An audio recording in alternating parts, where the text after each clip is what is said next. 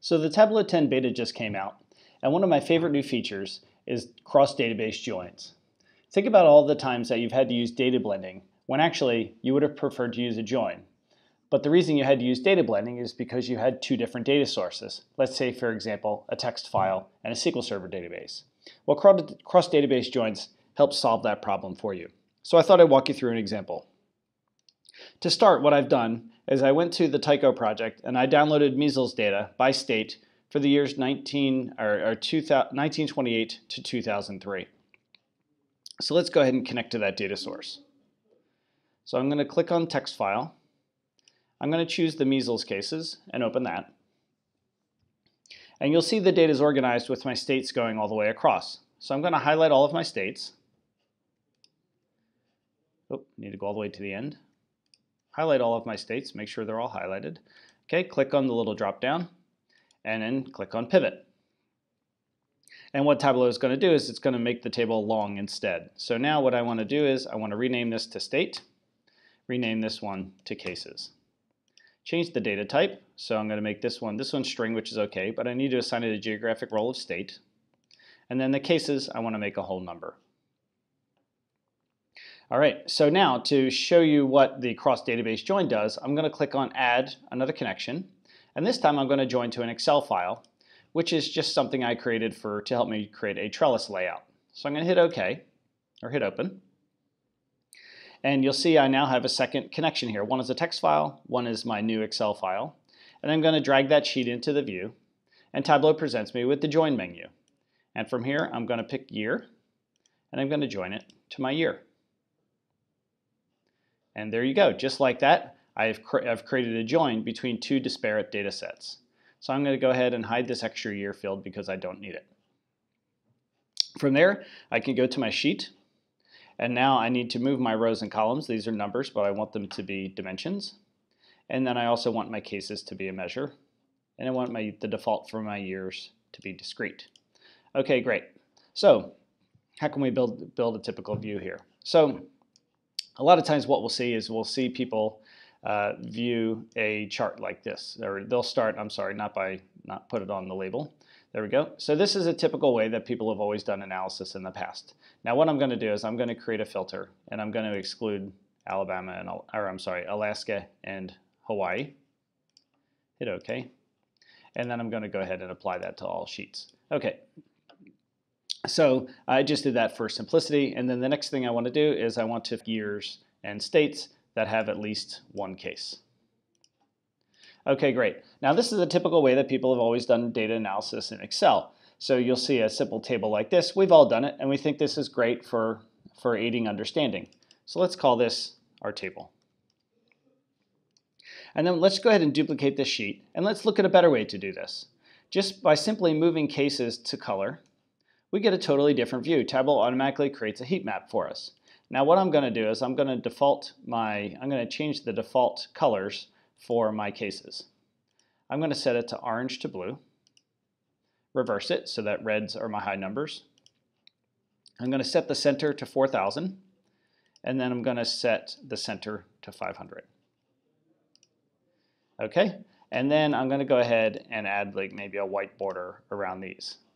And now when I view this, when I set it to fit entire view, you can see a totally different story.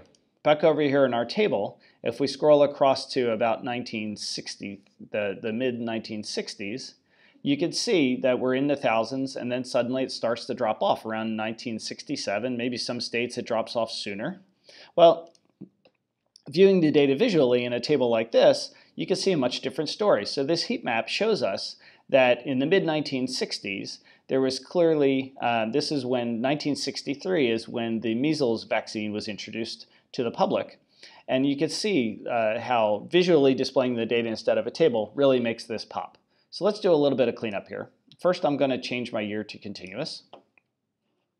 I'm going to change my mark type to a square, and then just uptick the size a little bit.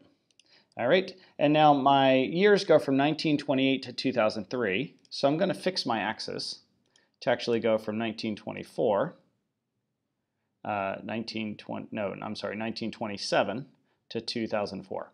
So 1 year on either side. That way it still fits in the view nice and neat.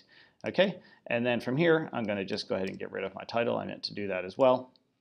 And maybe I'll add a reference line, a constant reference line at 1963. And for the label, I could do a custom, and I could just say vaccine introduced. And let's make it a black line, and let's make it nice and wide. So hit OK. And now you can see I've got this line. I want to go ahead and format my reference line. Nope, if I can tick on it. There we go. It's a little bit tricky to tick on, so edit reference line. Let's see here. Okay, so normally I would be able to tick on this, but it looks like it's just being a little bit finicky trying to get me to tick on it. But what I would probably do is reformat this so that the vaccine introduced is a little easier to read, but I'm having a little bit of trouble clicking on my reference line. Okay, so this is one way that we could visually display this data. So let's call this our heat map. But another way might be, let's go ahead and duplicate the sheet. And let's take year, state, cases. Let's take these all off the view. Okay, state, cases. Okay, so now we're left with just a single block. Let's set it to automatic. And now if I double click on state, I should get a map. All right, I need to fix my locations because I'm in, by default, it picks up, Tableau will pick up your current location. So let's pick United States, hit OK. And now you can see I've got a dot for each state. So now what I could do is I could take cases and put that on color, and I get a nice filled map. Maybe in this case, I'm going to go ahead and do no borders, and you'll see why in a minute. And then I'm going to set the halo to none as well. Okay, now to create a trellis plot, what I'm going to do is I'm going to drag my columns field to the columns, my rows field to the rows, and we can leave that like that for now. And then I'm going to go ahead and format my map layers, and I'm going to turn off everything. So I don't care for any of the background at all. All right, so let's close that. And the reason I want to do that is because now if I start to kind of zoom in on this view a little bit, so let's make these maps smaller so that it all fits into a single view. When I go into presentation mode, and let's go ahead and hide the color shelf, you can see maybe if I adjust these just ever so slightly more, and then let's go ahead, and it looks like if we go ahead and hide our headers now, you'll see it fits in here nice and neat. Maybe let's go ahead and let's hide our view toolbar. Okay, so now you can see in a single view, we can see the measles epidemic and how it was clearly wiped out somewhere around here. Around this is 19. I need to go back to my map. Let me get out of presentation mode, and I meant to put map on the detail. Okay, and I don't want columns and rows in my tooltips, so I'm just going to tick on these and do include in tooltip. And now when you hover over, I can see the year, the state, and the number of cases. Okay, so let's go back into presentation mode. Sorry about that. And you can see here, around 1966, there were still a lot of cases, but then really quickly, except for Texas, which looks like, I'm not exactly sure why Texas took longer to eradicate the disease, but you can see that the number of cases has clearly wiped out right around here.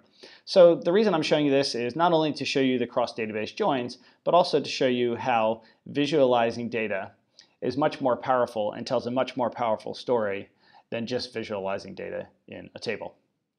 So I hope you enjoyed that, and if you have anything else, just let me know.